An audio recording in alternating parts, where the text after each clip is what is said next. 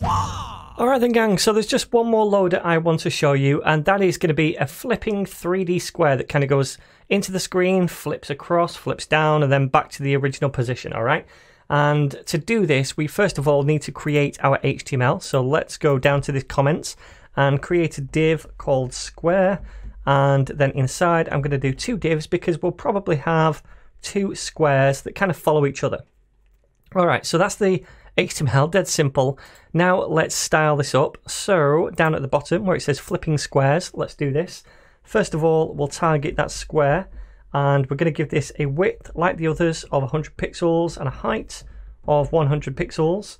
Then I'm going to give this a position of relative because we're going to use position absolute for the divs inside, and that will do for now. We'll come back to this later to add another property, but for now let's go down to the square divs and style those. Like I said, position absolute, and we're going to start from top being 0, and then we're going to give each square, each div, a height of 50 pixels and a width of 50 pixels. We're also going to give these a background color of coral, which is kind of like a pinky orange, and that will do for now, I think. Let me save that and see what it looks like. Okay, so there's the square. Again, there are two squares here. It's just that because they're positioned absolutely, they're on top of each other starting at the top. So we're not going to see both of those just yet, but as the animation starts later on, we will see both of them. Alright, so now we need to do the animation for this square. So let's come down here and say at keyframes, and we're going to call this flip. Now we're going to use percentages again for this because there'll be several different stages of the animation, about 5 in total. And what we're going to do is animate a rotation in 2 different axes. So we'll use a transform for that. And we're going to rotate around the x-axis. And remember, the x-axis is going across. So if we rotate about that, it's going to flip the square into the screen and out of the screen, right? So we're going to do that transformation, but also rotate around the y-axis. Now the y-axis goes up and down. So if you rotate something around that, it goes left and right.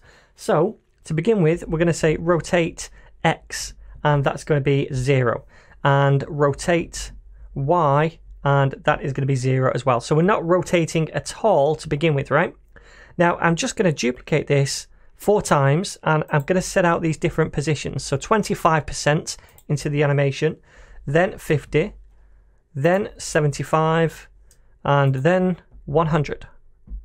Alright, so at 25%, I want to rotate around the y-axis first of all. So I'm going to say that's about 180 degrees. And then at this one, we're not going to rotate the y anymore, but it still needs to be at 180 degrees so it doesn't go back. At this point, we're also going to rotate to the 180 degree point on the x-axis.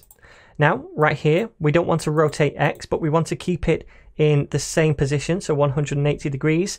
And we want to rotate this back to 0 degrees. And then finally, this one right here, we want to rotate back to 0 degrees in the x-axis and 0 in the y, so it goes back to the initial state up here. All right. So all we're doing is flipping around these different axes, and it's going to look like the square is almost walking in a square. You'll see it in a second. But anyway, let me now, first of all, say animation, flip, and it's going to take 2 seconds to do the whole animation. It's going to be linear, and it's going to be infinite. Now, when we first preview this, it's not going to look quite right, and that's because of the origin of transform. So if I save it, it's just going to look like it's flipping left and right and upside down. I want it to look as though it's walking over here, then down, then left, then up. So to do that, we need to change the transform origin, because at the minute it's in the very center of the element. That is the origin of transform, but I want to make it so the origin of transform is in the bottom right over here, and that means it's going to flip over here, then down here, then over here, then up. So to do that, I'm going to come here and say transform hyphen origin and set that to be right bottom, and that will be the bottom right corner. So if I save this now, it looks as though it's walking around. Okay, so that looks a bit better. Now it doesn't quite look 3D at this point. It just looks like it's kind of getting bigger and smaller. So to make it look 3D, all we have to do is give the parent right here a perspective property. So I can say perspective like this, and set it equal to a value, for example 200 pixels.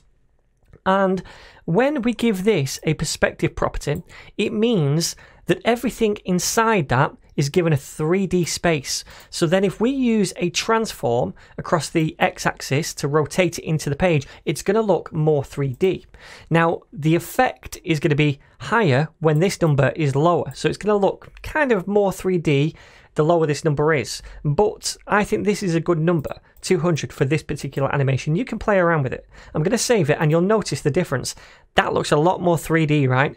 So now it looks like it's flipping out and into the page and kind of walking around in a square. Now remember, there's two of those boxes and they're doing exactly the same thing at the minute. But what I'd like to do is make it so that one box follows the other. So I'm just going to add a delay onto the second div. So let me copy this and paste it down here and use nth child to get the second div.